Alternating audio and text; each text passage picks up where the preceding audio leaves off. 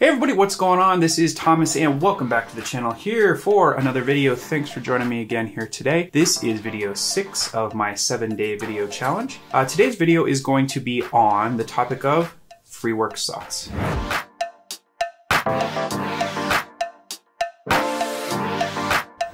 So this is something I learned several years back at this point, really decades back at this point. I hate to date myself, but I learned this in color theory class in one of my first classes in college. I remember very clearly my teacher, Nancy, she was one of my favorite teachers growing up. She told me from day one that work for family and work for friends can often tend to suck.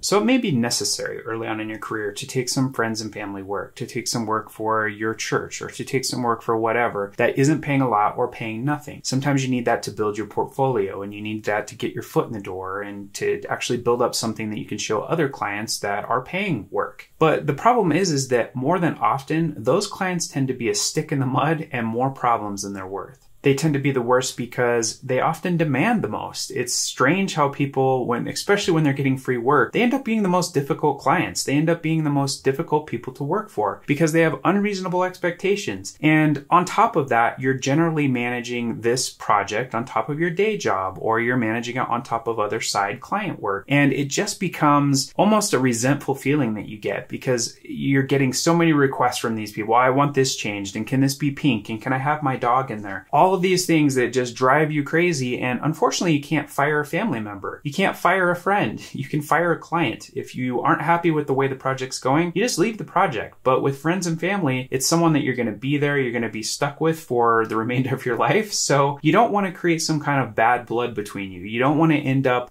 causing problems that you can't fix. And this ties very closely to another video I've already covered in this series, which is you're worth more than you think you are. I'll link it up here. If you take these jobs where you're working for pennies on the dollar or you're working for free, it just devalues the work. You're not inspired to create something fresh and original because you're not getting paid a dime. So there's really not a lot of motivators to do that work instead of playing a video game or going and hang out with your family. And it just devalues the work overall. And on the lower pay scale of work, it's also devaluing to you as a designer, a developer, and as a career professional to take less than you're worth. So I see a lot of this on the job boards where you'll see such a discrepancy between the amount per hour that people are willing to pay. You'll see these jobs where people are offering designers $10, $15 an hour. And unfortunately, there's people out there that will take those jobs. And quite honestly, it's insulting. We've paid for school. We've done a lot of work to get where we're at. We've worked hard. And to offer someone well below what they're worth, it's just not good practice. So does this mean as designers, developers, and creatives that we should never take free work or discounted work? Well, not really. I know that's kind of counterintuitive to some of the other things I've said in this video. You can do it. I mean, if your wife or your girlfriend asks you for something, you best be doing that. You're gonna get stabbed, man. You definitely got to be doing that work. But overall, you just need to be clear with expectations with anyone you're doing this free or discounted work for. If you're doing a project for your church, you can also get a lot of rewarding benefits off of doing work for free because you get some emotional value out of it and you get some good karma out of it. So those can be kind of rewards as well. If you can, trade for something.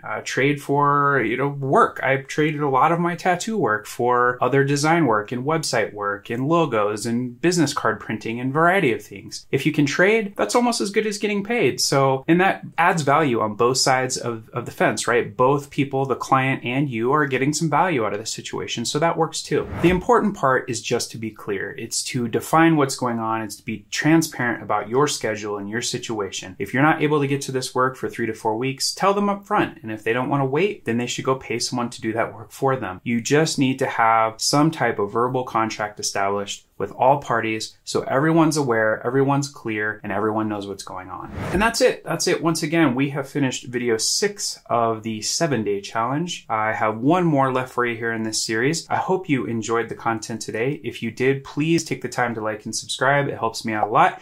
And if you hit that bell notification, it will alert you of upcoming videos in YouTube that I put out on the channel. So thanks for your time today, and we'll see you on the next video.